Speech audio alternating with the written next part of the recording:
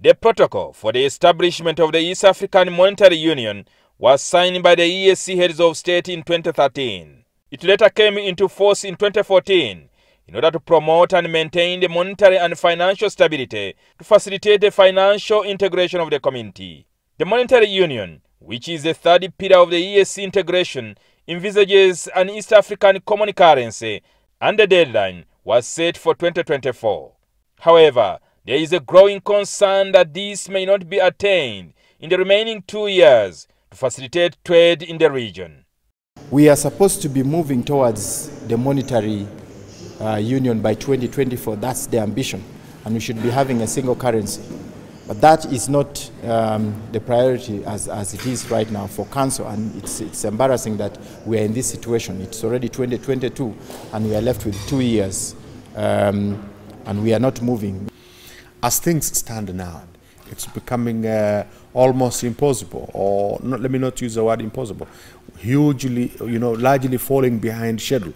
And I just wanted to say that I am very concerned as a lawmaker here in the East African community that council needs to move very fast. The EAC Audit Commission has revealed that 4 monetary union institution bills meant to facilitate the establishment of the monetary union are still pending. 2 were assented to by the heads of state, while other bills are still before the Sector Council on Legal and Judicial Affairs.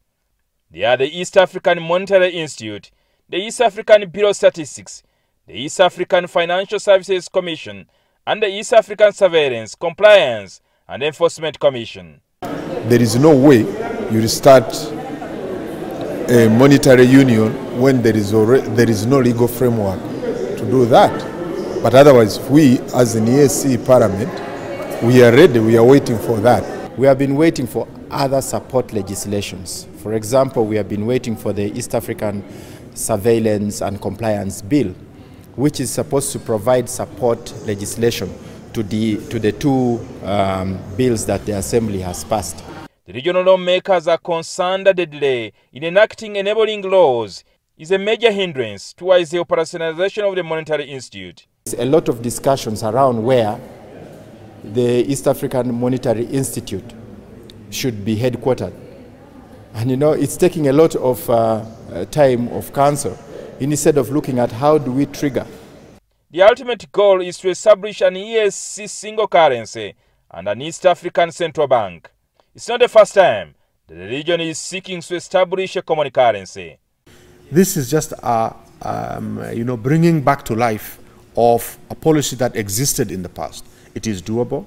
We've got now, the world is even more enlightened. We've got more capabilities now than we had in 1967, for example, between all our currencies. The Europeans did it and converged very many number of currencies into one, the euro. And it is doable here.